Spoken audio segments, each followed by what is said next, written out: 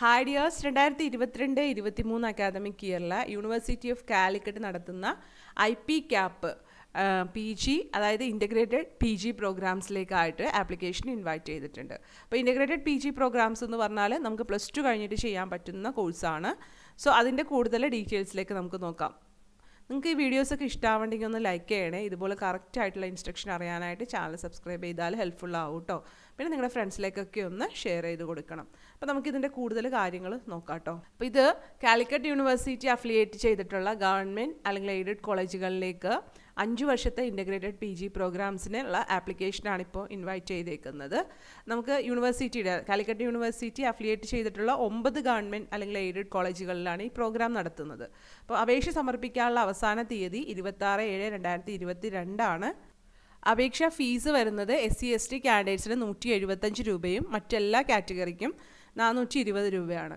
നമ്മൾ അപ്ലൈ ചെയ്തതിന് ശേഷം ആപ്ലിക്കേഷൻ്റെ പ്രിൻ്റ് ഔട്ട് നിർബന്ധമായിട്ടും എടുത്ത് സൂക്ഷിക്കണം. നമുക്ക് അഡ്മിഷൻ്റെ സമയത്ത് അത് ആവശ്യമുള്ളതാണ് കേട്ടോ.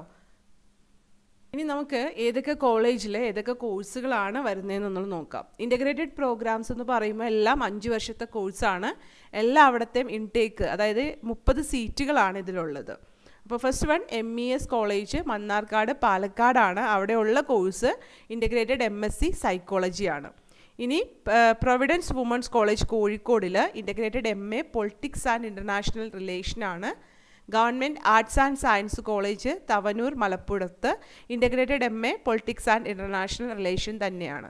ഇനി ശ്രീ നാരായണ കോളേജ് നാട്ടിക തൃശ്ശൂർ വരുമ്പോൾ ഇൻ്റഗ്രേറ്റഡ് MSc സ്റ്റാറ്റിറ്റിക്സ് ആണ് അവിടെ കോഴ്സ് വരുന്നത്. സേക്രഡ് ഹാർട്ട്സ് കോളേജ് ചാലക്കുടി തൃശ്ശൂരിൽ ഇൻ്റഗ്രേറ്റഡ് MSc ഇൻ സൈക്കോളജി. അപ്പോൾ ഈ എല്ലാ കോളേജസും കാലിക്കറ്റ് യൂണിവേഴ്സിറ്റിയുടെ അണ്ടറിൽ വരുന്നതാണ് അല്ലെങ്കിൽ അഫിലിയേഷനുള്ള കോളേജസ് ആണ് കേട്ടോ. ഇതെല്ലാം ഗവൺമെൻറ് അല്ലെങ്കിൽ എയ്ഡഡ് കോളേജുകളാണ്. സോ നമുക്ക് വലിയ ഫീസൊന്നും ഇതിൽ വരുന്നില്ല. ഇനി MES മലപ്പുറത്ത് ഇൻ്റഗ്രേറ്റഡ് MSc ബോട്ടണി വിത്ത് computational biology. Thunchan memorial government college Tirur അവിടെ integrated MA English and media സ്റ്റഡീസും. CH Muhammad Koya memorial government arts and science college Tanur integrated MA Malayalam.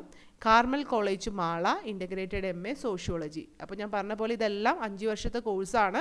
നമുക്ക് +2 കഴിഞ്ഞിട്ട് ഇതിൽ ചെയ്യാൻ താല്പര്യമുണ്ടെങ്കിൽ നമുക്ക് അപ്ലൈ ചെയ്യാം. അപ്പോൾ ഇതിൽ 3ാമത്തെ വർഷം മുതലാണ് ഏത് കോഴ്സിലാണോ നമുക്ക് സ്പെഷ്യലൈസേഷൻ വരിക അതിലേക്ക് എത്താം കേട്ടോ. ഇനി നമുക്ക് ഓരോ കോഴ്സിൻ്റെയും എലിജിബിലിറ്റി ഒന്ന് നോക്കാം.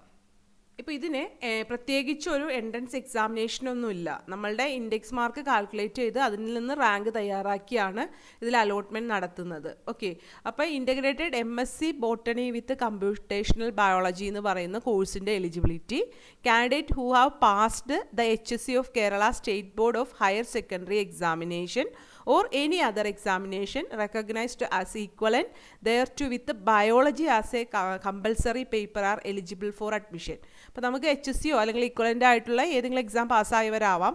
പക്ഷേ അവിടെ ബയോളജി നമ്മൾ കമ്പൽസറി ആയിട്ട് ചെയ്തിട്ടുണ്ടാവണം ഇൻ്റഗ്രേറ്റഡ് MSc ബോട്ടണി വിത്ത് കമ്പ്യൂട്ടേഷണൽ ബയോളജി എന്ന് പറയുന്ന കോഴ്സിന്. അതിൻ്റെ ആ ഒരു ബേസിലാണ് ഇവിടെ ഇൻഡെക്സ് കാൽക്കുലേറ്റ് ചെയ്യുന്നത്. Total mark obtain four part 3 plus the mark obtain four biology or botany എന്നുള്ളതാണ് ഇവിടെ ഇൻഡെക്സ് മാർക്ക് കാൽക്കുലേറ്റ് ചെയ്യുന്നത്. ഇനി MSc സ്റ്റാറ്റിറ്റിക്സ് ആണ് നിങ്ങൾ പഠിക്കാൻ ഉദ്ദേശിക്കണമെങ്കിൽ അതിൻ്റെ എലിജിബിലിറ്റി എന്ന് പറയുന്നത് നിങ്ങൾ +2 അല്ലെങ്കിൽ ഇക്വലൻ്റ് പഠിച്ചവർ അവിടെ നമ്മൾ വിത്ത് mathematics group in science stream നമ്മൾ മാത്സ് പഠിച്ചിട്ടുണ്ടാവണം. സയൻസ് സ്ട്രീം തന്നെ മാത്സ് പഠിച്ചവർക്കാണ് സ്റ്റാറ്റിറ്റിക്സ് എടുക്കാനായിട്ട് സാധിക്കുള്ളൂ. അവിടെ ഇൻഡെക്സ് കാൽക്കുലേറ്റ് ചെയ്യുന്നത് total obtained mark four part 3 plus mark obtained for the maths. അപ്പോൾ മാത്സിൻ്റെ മാർക്ക് കാൽക്കുലേറ്റ് ചെയ്യാനായിട്ട് നമ്മൾ മാത്സ് നിർബന്ധമായിട്ടും പഠിച്ചവരായിരിക്കണം സ്റ്റാറ്റിറ്റിക്സ് എടുക്കാനായിട്ട് ആഗ്രഹിക്കുന്നത് കേട്ടോ. ഇനി സൈക്കോളജി ആണെങ്കിൽ അവിടെ എലിജിബിലിറ്റി ആയിട്ട് A pass in higher secondary or equivalent as approved by the government of Kerala or central government of India with 50% of mark in aggressive. അപ്പോൾ അവിടെ നമ്മൾ ഇന്ന ഗ്രൂപ്പ് എടുത്ത് പഠിച്ചവർക്കൊന്നുമില്ല. സൈക്കോളജിയുടെ കാര്യത്തിൽ നമ്മൾ ജസ്റ്റ് 50% മാർക്ക് നമുക്ക് ഉണ്ടായാൽ മതി എന്നുള്ളതാണ് പറയുന്നത് കേട്ടോ. ഇൻഡെക്സ് മാർക്ക് കാൽക്കുലേറ്റ് ചെയ്യുന്നതും ആ ഒരു രീതി തന്നെയാണ്. ഇനി നമ്മൾ MA politics and international relation ആണെങ്കിലും നമുക്ക് ഇന്ന ഗ്രൂപ്പ് വേണം അല്ലെങ്കിൽ ഇന്ന പ്രോഗ്രാം എടുത്ത് പഠിച്ചവരാണെന്ന് പറയുന്നില്ല. പക്ഷേ ഇൻഡെക്സ് മാർക്ക് കാൽക്കുലേറ്റ് ചെയ്യുമ്പോൾ നിങ്ങൾ ഹ്യൂമാനിറ്റീസ് ആണെങ്കിൽ അവിടെ 40 മാർക്ക് എക്സ്ട്രാ കിട്ടും. അതിൽ തന്നെ പൊളിറ്റിക്സ് സയൻസ് പഠിച്ചിട്ടുണ്ടെങ്കിൽ 10 മാർക്ക് എക്സ്ട്രായും കൂടി നിങ്ങൾക്ക് അവിടെ കിട്ടുന്നുണ്ട്. ഇനി ഇൻ്റഗ്രേറ്റഡ് MA മലയാളത്തിനും എലിജിബിലിറ്റി നമ്മൾ +2 പാസ്സായിരിക്കണം എന്നുള്ളതാണ്, അല്ലാതെ വേറെ കൂടുതലൊന്നും പറയുന്നില്ല. ഇവിടെ ഇൻഡെക്സ് മാർക്ക് നമ്മൾ second language Malayalam പഠിച്ചവരാണെങ്കിൽ 20 mark extra ആയിട്ട് കാൽക്കുലേറ്റ് ചെയ്യുമ്പോൾ കിട്ടും. ഇനി ഇൻ്റഗ്രേറ്റഡ് MA സോഷ്യോളജി ആകുമ്പോൾ +2 നമുക്ക് ഇതുപോലെ തന്നെ പാസ്സായാൽ മതി എന്നുള്ളതാണ്. ഇൻഡെക്സ് മാർക്ക് കാൽക്കുലേറ്റ് ചെയ്യുമ്പോൾ total +2 mark plus A weightage of 50 mark for those who have studied sociology as option subject in HSC or equivalent. അപ്പോൾ നമ്മൾ ഇന്നത് പഠിച്ചത് വേണം എന്ന് പറയുന്നില്ല, പക്ഷേ നമ്മൾക്കൊരു വെയിറ്റേജ് മാർക്ക് 50 മാർക്ക് എക്സ്ട്രാ നിങ്ങൾ സോഷ്യോളജി പഠിച്ചിട്ടുള്ളവരാണെങ്കിൽ ഇൻഡെക്സ് മാർക്ക് കാൽക്കുലേറ്റ് ചെയ്യുമ്പോൾ കൂടുതലായിട്ട് കിട്ടും. ഇനി MA ഇംഗ്ലീഷ് ആണെങ്കിലും എലിജിബിലിറ്റി ഇത് തന്നെയാണ്, നിങ്ങൾ +2 പാസ്സായവരായിരിക്കണം എന്നുള്ളതാണ്.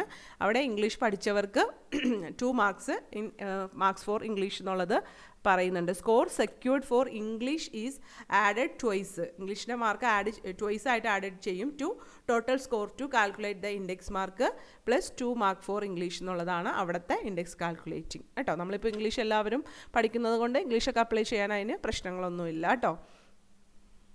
പിന്നെ അപ്ലൈ ചെയ്യുമ്പോൾ എപ്പോഴും നമ്മുടെ ഫസ്റ്റ് സ്റ്റെപ്പ് എന്ന് പറയുന്നത് രജിസ്ട്രേഷനാണ്. നിങ്ങൾ മൊബൈൽ നമ്പറും മെയിൽ ID-യും നിങ്ങളുടെ തന്നെ കൊടുക്കുക. നിങ്ങൾക്ക് ഒരു SMS വന്നാലൊക്കെ കിട്ടുന്ന രീതിയിൽ നിങ്ങൾ കഫേയിലോ അക്ഷയയിലോ ഒക്കെ പോയാണ് രജിസ്റ്റർ ചെയ്യണമെങ്കിൽ അവിടുത്തെ നമ്പറോ മൊബൈൽ നമ്പറോ മെയിൽ ID ഒന്നും കൊടുക്കരുത് കേട്ടോ.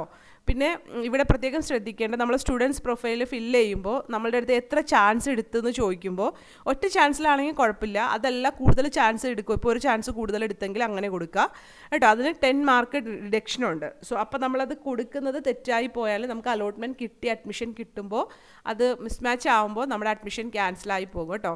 ഇപ്പോൾ നിങ്ങൾ സേ അല്ലെങ്കിൽ ഇമ്പ്രൂവ്മെൻറ്റ് അങ്ങനെയൊക്കെ എഴുതിയ സേ അല്ല, നമ്മൾ മാർക്ക് ബെറ്റർമെൻറ്റ് ഓർ ഇമ്പ്രൂവ്മെൻറ്റ് എഴുതുമല്ലോ, അങ്ങനെയുള്ളവർക്ക് കുഴപ്പമില്ല. അല്ലാതെ നമ്മൾ തോറ്റിട്ട് വീണ്ടും ഒരു ഇയറും കൂടി പഠിച്ചിട്ട് അങ്ങനെയൊക്കെ എഴുതുന്ന ഒരു കാര്യത്തിലൊക്കെയാണ് നമ്മൾക്ക് ആ ഒരു കാര്യങ്ങൾ വരിക കേട്ടോ.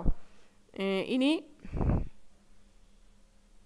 ഇതിൻ്റെ ആപ്ലിക്കേഷൻ ഫീസ് നമ്മൾ ഓൾറെഡി പറഞ്ഞു, 420 രൂപയാണ് എല്ലാ കാറ്റഗറിക്കും. SC ST കാൻഡിഡേറ്റ്സ് ആണെങ്കിൽ 175 രൂപ മാത്രം മതി കേട്ടോ. പിന്നെ ഇവിടെ പറയുന്ന വേറൊരു കാര്യം എന്ന് വെച്ചാൽ നമ്മൾ ഫൈനൽ സബ്മിഷൻ ചെയ്താലും the data can be edited by using the edit button on or before the last date of online registration prior to allotments. അതായത് നമ്മൾക്കിപ്പോൾ നമ്മൾ ഫൈനൽ സബ്മിഷനൊക്കെ കൊടുത്തു, ഇനി എന്തെങ്കിലും നമുക്ക് മിസ്റ്റേക്ക് വന്നിട്ടുണ്ടെങ്കിൽ ലാസ്റ്റ് ഡേറ്റ് വരെ നമുക്ക് അവിടെ എഡിറ്റ് ചെയ്യാൻ പറ്റും എന്നുള്ളതാണ്. പക്ഷേ നിങ്ങൾ മിസ്റ്റേക്ക് ചെയ്യാതെ കൊടുക്കുക, അവിടെ എഡിറ്റ് ബട്ടൺ ഉണ്ടാവും എന്നുള്ളതാണ് പറയുന്നത് കേട്ടോ. എഡിറ്റ് ബട്ടൺ നിങ്ങൾ യൂസ് ചെയ്യുന്ന രീതിയും പ്രോസ്പെക്ടസിൽ പറഞ്ഞിട്ടുണ്ട്. പ്രോസ്പെക്ടസ് കിട്ടുന്ന സ്ഥലം ഞാൻ പറഞ്ഞു തരാം, വെബ്സൈറ്റിൻ്റെ ലിങ്കും ഞാൻ താഴെ ഇട്ടേക്കാം, നിങ്ങളത് നോക്കി നന്നായിട്ട് മനസ്സിലാക്കാം കേട്ടോ. ഇപ്പം ഞാനിങ്ങനെ പറഞ്ഞിട്ട് കാര്യമില്ല, നിങ്ങൾ അങ്ങനെ ആവശ്യം വരുവാണെങ്കിൽ how to use edit button എന്നുള്ളത് പ്രോസ്പെക്ടസിലുണ്ട്. വിസിറ്റ് ഈ ഒരു വെബ്സൈറ്റ് എടുക്കുക, അതിൽ സ്റ്റുഡൻസ് നിങ്ങളുടെ ലോഗിൻ ചെയ്യുക ക്യാപ്പ് ID അതുപോലെ തന്നെ സെക്യൂരിറ്റി കീയൊക്കെ ആയിട്ട്, എന്നിട്ട് എഡിറ്റ് ബട്ടൺ ഉണ്ടാവും. Make correction in your application as necessary. എവിടെയാണോ നിങ്ങൾക്ക് കറക്ഷൻ ആവശ്യമുള്ളത് അവിടെ നിങ്ങൾ കറക്ഷൻ ചെയ്യുക കേട്ടോ. പിന്നെ നമുക്ക് മാൻഡേറ്ററി ആയിട്ടുള്ള എല്ലാ റിസർവേഷനും ഉണ്ട്, ഹിന്ദു മുസ്ലിം ക്രിസ്ത്യൻ റിസർവേഷൻ എല്ലാം ഉണ്ട്. അപ്പോൾ അതിനോടനുബന്ധിച്ചിട്ടുള്ള സർട്ടിഫിക്കറ്റ് നിങ്ങൾ അപ്ലൈ ചെയ്യുന്ന സമയത്ത് തന്നെ കൊടുക്കുക. അതൊക്കെ നിങ്ങൾക്ക് അറിയാമല്ലോ അല്ലേ. ഇപ്പം നമ്മൾ നേരത്തെ UGയുടെ പറഞ്ഞതുകൊണ്ട് സർട്ടിഫിക്കറ്റുകൾ കാര്യങ്ങളൊക്കെ പറഞ്ഞിട്ടുണ്ട്. ഇനി നിങ്ങൾക്ക് കൺഫ്യൂഷൻ ഉണ്ടെങ്കിൽ പ്രോസ്പെക്ടസിലുണ്ട്. അതുപോലെ സ്പോർട്സ് കോട്ടയിലൊക്കെ ആണെങ്കിൽ അതിനോടനുബന്ധിച്ചിട്ടുള്ള പോയിൻറ്റ്സ് ഒക്കെ ഉള്ളവർ അങ്ങനെ സ്പോർട്സ് കോട്ടയിലും കൊടുക്കുക കേട്ടോ. പിന്നെ EWS റിസർവേഷൻ്റെ കാര്യം പറയുവാണെങ്കിൽ നിങ്ങൾ സർട്ടിഫിക്കറ്റ് എല്ലാം അക്ഷയയിൽ നിന്ന് കിട്ടണം മതി, അത് ഫോർമാറ്റൊന്നും പ്രത്യേകിച്ച് വേണ്ട. നിങ്ങൾക്ക് എങ്ങനെയാണോ അക്ഷയയിൽ നിന്ന് കിട്ടിയിരിക്കുന്ന ആ സർട്ടിഫിക്കറ്റ് അപ്ലോഡ് ചെയ്യുക. പക്ഷേ EWSൻ്റെ നിങ്ങൾ നേരിട്ടൊക്കെ പോയാണ് വാങ്ങുന്നതെങ്കിൽ ഇവിടെ ഇപ്പോൾ അന്ത്യയോജന അതുപോലെ തന്നെ PHH കാർഡ് ഹോൾഡേഴ്സ് ഉണ്ടല്ലോ, അവർക്ക് സെപ്പറേറ്റ് ഒരു അനക്സ് ആണ് കൊടുത്തേക്കുന്നത്. നിങ്ങൾ വേറെ ഏതെങ്കിലും അഡ്മിഷന് വേണ്ടി നിങ്ങൾ വാങ്ങിച്ചു വെച്ചത് കയ്യിലുണ്ടെങ്കിൽ അത് തന്നെ മതി, ഇതിനായിട്ട് കൂടുതലായിട്ട് വാങ്ങേണ്ട ആവശ്യമൊന്നുമില്ല കേട്ടോ.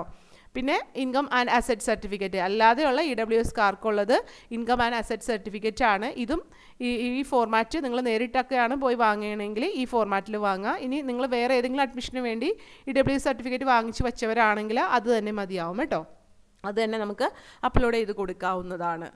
ഇനി നിങ്ങളിപ്പോൾ ഏതെങ്കിലും ഷെഡ്യൂൾ കാസ്റ്റ് ട്രൈബിൽ പെട്ടതാണോ എന്നൊക്കെ അറിയാനായിട്ട് ഇവിടെ കൊടുത്തിട്ടുണ്ട് ലിസ്റ്റ് ഓഫ് ഷെഡ്യൂൾഡ് ട്രൈബ്സും അതുപോലെ തന്നെ റിസർവേഷൻ ഒക്കെ നിങ്ങൾ കൊടുത്തിട്ടുണ്ട്. അത് നോക്കിയിട്ട് അതിലുള്ളവർക്കൊക്കെ റിസർവേഷനുണ്ട്, ഫീ കൺസെഷനൊക്കെ ഉണ്ട് SC ST കാൻഡിഡേറ്റ്സിന്. അതൊക്കെ നോക്കി നിങ്ങളുടെ ഇതിൽ പെടുന്നവരാണെങ്കിൽ അതിനോടനുബന്ധിച്ചിട്ടുള്ള സർട്ടിഫിക്കറ്റ് നിങ്ങൾ വാങ്ങി നൽകുക. SC ST ഒക്കെ നമ്മൾ വാങ്ങേണ്ടത് തഹസീൽദാറിൽ നിന്നാണ്, ബാക്കി എല്ലാവരും നമ്മുടെ വില്ലേജ് ഓഫീസിൽ നിന്നുള്ള സർട്ടിഫിക്കറ്റൊക്കെ സ്വീകരിക്കുന്നതാണ് കേട്ടോ. അപ്പോൾ വെബ്സൈറ്റ് ഇതാണ്, നിങ്ങൾക്ക് അറിയാമല്ലോ അല്ലേ. വെബ്സൈറ്റിൻ്റെ ലിങ്ക് ഞാൻ താഴെ കൊടുത്തേക്കാം. അഡ്മിഷൻ UOCAC എന്ന് പറയുന്ന വെബ്സൈറ്റാണ്. അതിൽ ഇവിടെ നിങ്ങൾക്ക് നോട്ടിഫിക്കേഷൻ ഉണ്ട്, പ്രോസ്പെക്ടസ് ഉണ്ട്, പ്രസ് റിലീസ് ഉണ്ട്. ഇതിലൊക്കെ ക്ലിക്ക് ചെയ്താൽ ഈ കാര്യങ്ങളൊക്കെ നിങ്ങൾക്ക് വായിക്കാൻ പറ്റും, മനസ്സിലാക്കാനും പറ്റും. എന്തെങ്കിലും കൺഫ്യൂഷൻ ഉണ്ടെങ്കിൽ ഇവിടെ ഹെൽപ്പ് ഡെസ്ക് നമ്പേഴ്സ് കൊടുത്തിട്ടുണ്ട്, അതിൽ നോക്കിയാൽ നിങ്ങൾക്ക് അറിയാനായിട്ട് സാധിക്കും. ഇവിടെ പ്രീവിയസ് ഇൻഡെക്സ് മാർക്ക് എന്നുള്ളത് കൊടുത്തിട്ട് അവിടെ ക്ലിക്ക് ചെയ്യാമെന്ന് പറഞ്ഞ് കൊടുത്തിട്ടുണ്ട്. നിങ്ങൾക്ക് വേണമെങ്കിൽ അതും ചെക്ക് ചെയ്ത് വേണമെങ്കിൽ ഒന്ന് നോക്കാം കേട്ടോ. അപ്പോൾ നിങ്ങൾക്ക് വീഡിയോ ഇഷ്ടമായെങ്കിൽ ഒന്ന് ലൈക്ക് ചെയ്യണേ. Take care. Thank you.